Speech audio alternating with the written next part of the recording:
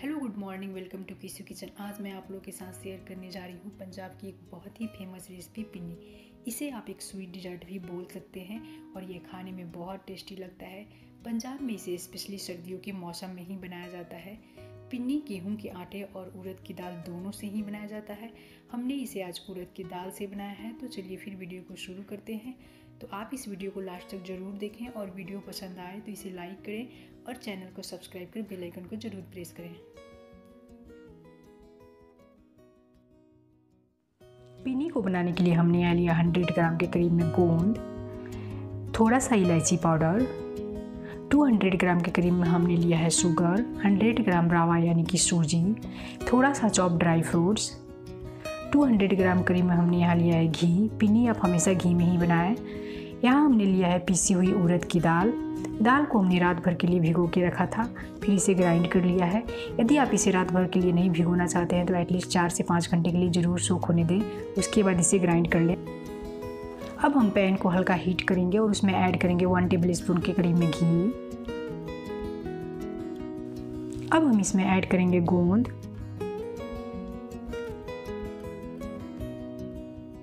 और इसे चलाते हुए हम मीडियम फ्लेम पे पफी होने तक रोस्ट करेंगे।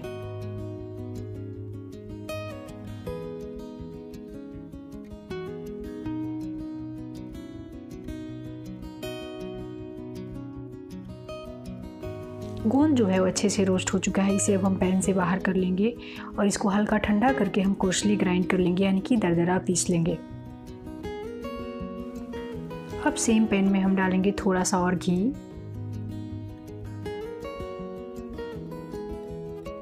अब हम इसमें ऐड करेंगे ड्राई फ्रूट्स और 2 से 3 मिनट के लिए इसे भी हम रोस्ट कर लेंगे।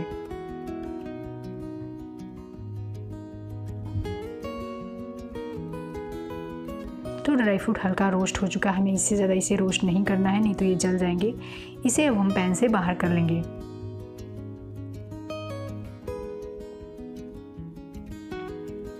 अब सेम पैन में हम डालेंगे 2 टेबल स्पून के करीब में और घी।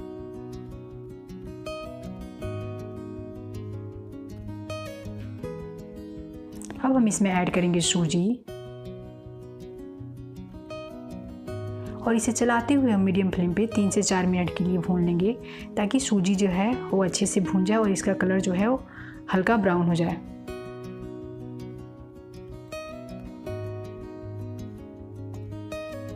सूजी अच्छे से भून चुका है। अब हम इसमें ऐड करेंगे पीसी हुई दाल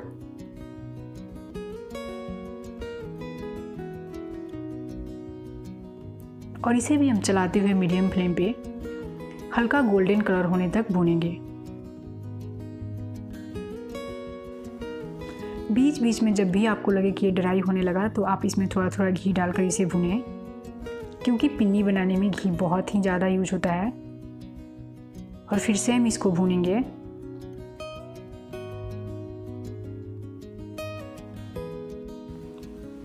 तो उड़द का दाल जो है वो सूजी के साथ बहुत ही अच्छे से भून चुका है। आप देख सकते हैं, बिल्कुल सूजी फॉर्म में दिख रहा है। जब भी आप पिन्नी बनाएं तो दाल को अच्छे से भुनें, ताकि इसका जो कच्चापन है वो चला जाए। अब हम इसमें ऐड कर रहे हैं 1 कप के करीब में मिल्क।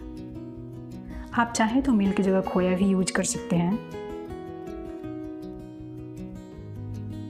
और फिर से हम इसे चलाते हुए मीडियम फ्लेम पे 3 से 4 मिनट के लिए और भूनेंगे।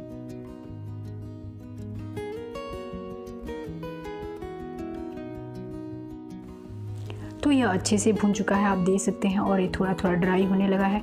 अब हम गैस का फ्लेम ऑफ कर देंगे और इसे पैन से बाहर कर लेंगे। अब हम सेम पैन में ऐड करेंगे शुगर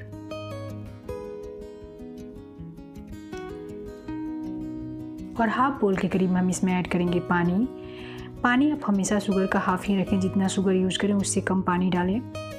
थोड़ा सा हम इसमें ऐड कर रहे हैं इलायची पाउडर और इसे मिक्स करेंगे और इसे हम तब तक बॉयल होने देंगे जब तक शुगर जो है वो अच्छे से डिजॉल्व ना हो जाए।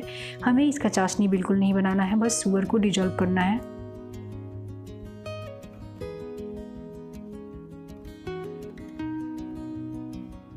तो शुगर जो है वो अच्छे से डिजॉल्व हो चुका है। आप देख सकते हैं इसमें कोई तार नहीं बना है, हमने इसका चाशनी नहीं बनने दिया है। अब हम गैस का फ्लेम ऑफ कर और इसमें हम ऐड करेंगे गोंद। गोंद को हमने दरदरा पीस लिया है, यह बहुत ही इजीली ग्राइंड हो जाता है।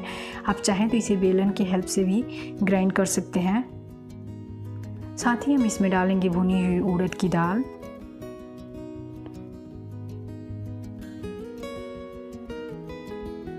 हम इसमें थोड़ा थोड़ा डालकर इसको मिक्स करते जाएंगे।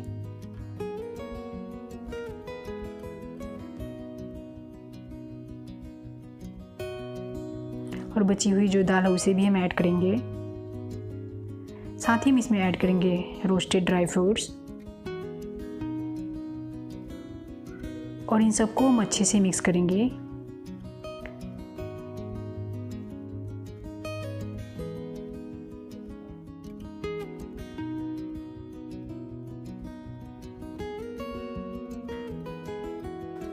यह अच्छे से मिक्स हो चुका है। अब हम इसको हल्का ठंडा होने देंगे ताकि जब हम इसका पिन्नी बनाएं तो हाथ हमारा जले नहीं। उसके बाद हम इसका पिन्नियाँ बनाना शुरू करेंगे।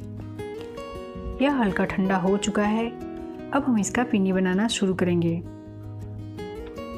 पिन्नी बनाने से पहले हम अपने हाथ को घी से ग्रीस कर लेंगे। उसके बाद हम पिन्नी बनाना शुरू करेंगे। पिन्नी का शेप आप अपने अकॉर्डिंग दे सकते हैं। आप चाहें तो इसे राउंड शेप में भी बना सकते हैं या फिर स्क्वायर शेप में, लेकिन हम पिन्नी को स्क्वायर शेप में ही बना रहे हैं।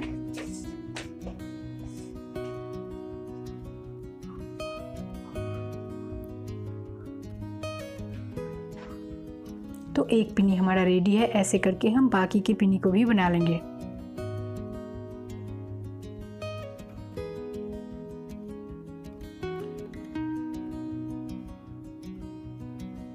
यहाँ हमने दूसरा पिन्नी भी बना लिया।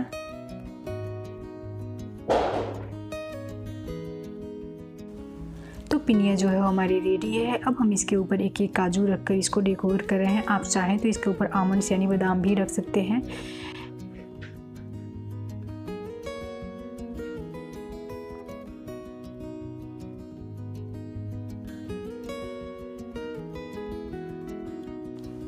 तो हमने इसका डेकोरेशन कर दिया है। आप इसे ज़रूर ट्राई करें। पिन्नियाँ स्पेशल विंटर सीजन में ही बनाई जाती है।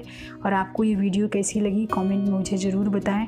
साथ ही मेरी वीडियो को लाइक करें, शेयर करें एंड चैनल को सब्सक्राइब कर बेल आइकन को ज़रूर प्रेस करें ताकि मेरी वीडियो का नोटिफिकेशन आप तक जा सके। ओके बाय, मिलते हैं फिर आपसे एक नेक्स्ट वीडियो में। तब तक के लिए take care. Thanks for watching.